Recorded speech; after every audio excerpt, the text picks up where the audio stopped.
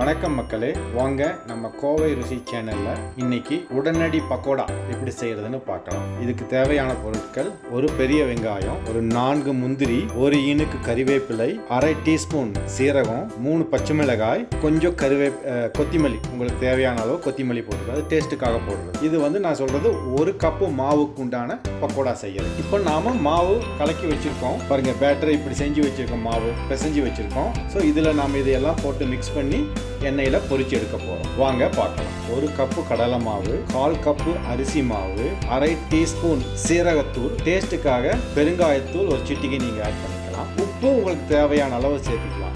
உங்களுக்கு குவான்டிட்டி நிறையா வேணும்னா பக்கோடா மாவை தகுந்த மாதிரி நீங்கள் இன்க்ரீஸ் பண்ணிக்கலாம். காய்ச்சின எண்ணெய் ஒரு கரண்டி விட்டுக்கங்க. பாருங்க, நான் விட்டுருக்கேன்.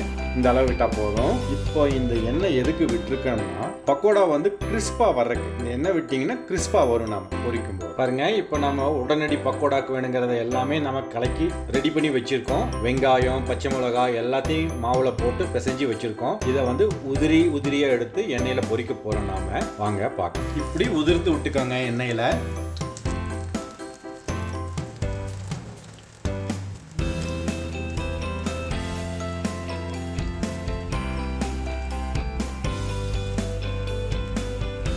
பாருங்க, இப்போ நம்ம பக்கோடா நல்லா ஃப்ரை ஆயிடுச்சு. மக்களே, நீங்களும் இதையே உங்க வீடுகளில் செய்து சாப்பிட்டு உங்க குடும்பத்தோட மகிழவும். இந்த உணவு உங்களுக்கு பிடிச்சிருந்தா கோவை ருசி சேனலை சப்ஸ்கிரைப் பண்ணுங்க, ஷேர் பண்ணுங்க, லைக் பண்ணுங்க, கமெண்ட் பண்ணுங்க. நன்றி மக்களே.